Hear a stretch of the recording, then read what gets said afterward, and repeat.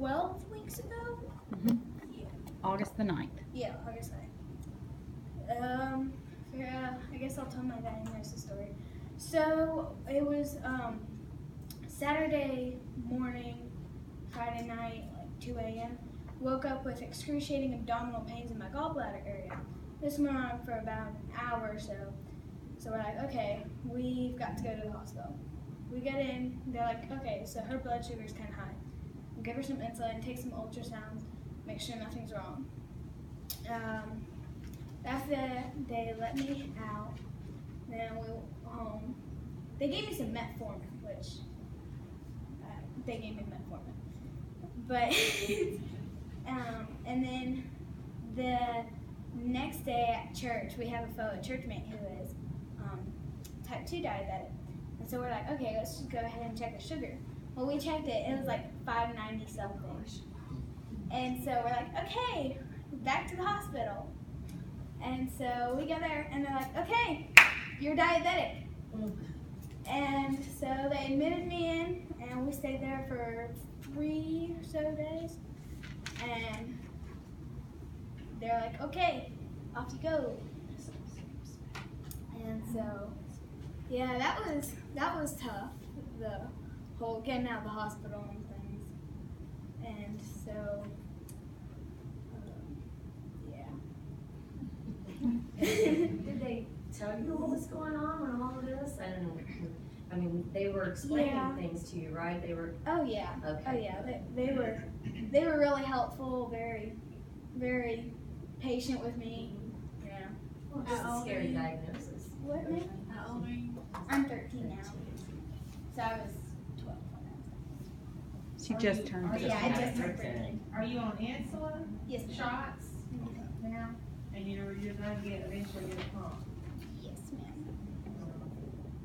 They're just awaiting insurance, like most people. What? Do you have any friends your age that are diabetics? I actually have a classmate who I've known forever, and he's diabetic, and we're the only two in the school that are diabetic, which happened to, it was really weird because we were in every single class together. We have the same schedule and everything, because that really helps out a lot. So he's insulin dependent too. So at least you got somebody you can talk to, Yeah. and y'all can kind of bounce stories off each other. Yeah. Did you have any kind of warning, or did they have any reason that you had this sudden onset? Well, now that we look back on it in these past months, there was all the signs, the constant urinating, thirst, yes, everything. The headaches, the fatigue, everything. It was there, and we just like, we had a change of lifestyle. We got healthy.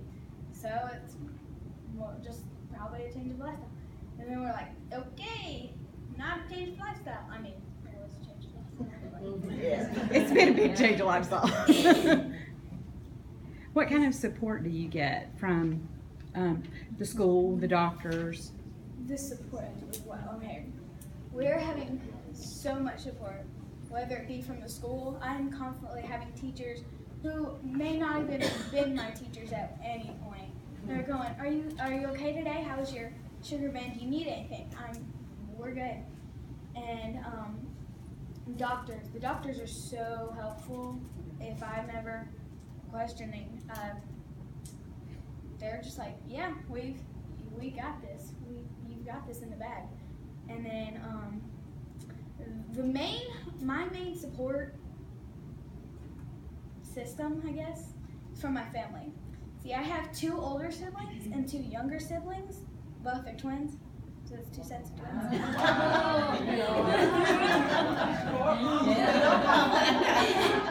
And they're just so helpful. The little set